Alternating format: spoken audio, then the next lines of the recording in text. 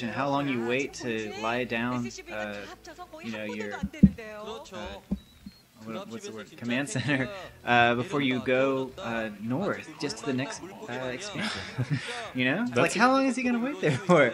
That's a good question. I mean but the thing is, if he moves up to the other expansion, it's just going to be even more vulnerable to Wraith harassment and Vulture harassment. He's having enough trouble just getting the Wraiths out of his main base, but Leta showing what a programmer's APM will do for you if that's the only thing you're doing all day is practicing. So just being able to really micro and just outproducing even on one base. And see here, I think Leta may have thought the exact same thing that I was suggesting. Oh, I guess he, you know, lost his field of view from that mine and was thinking maybe Casey had moved further north. What do you think? Is he just chilling up there? Possible. I mean, he might have just been waiting for that that command center to land there to give himself a little bit of time to do exactly this and come in for the harassment. Either way, I mean, he's probably not going to be able to pick off a command center with just Wraiths.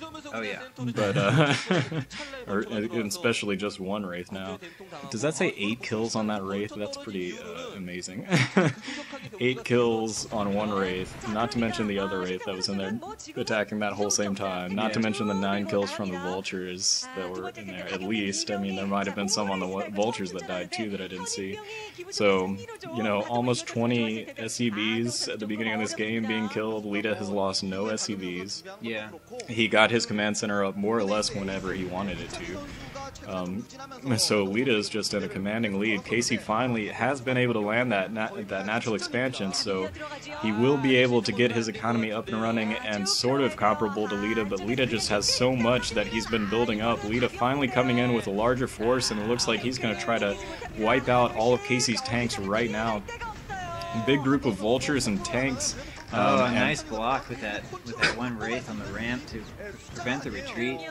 Yeah. And that pretty much does it for Casey. I think that's all of his army, right? Yeah. Should be a GG. He's still got nothing. I mean, after losing all of those SUVs, he was pretty much lost. Now 6 factories coming down for Leta against the 2 of Casey's. Not to mention all these Vultures coming in here and Casey's having got free a new reign. strat here.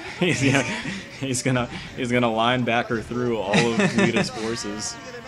And all but one, there's the last SCV. It is dead. So no SCVs left for Casey, and there's finally GG after all hope had been lost for quite a bit.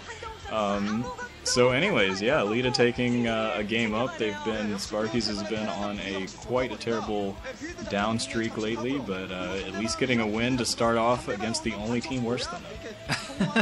Good job, Sparkyz. Alright, we'll see if they can keep it up in game 2.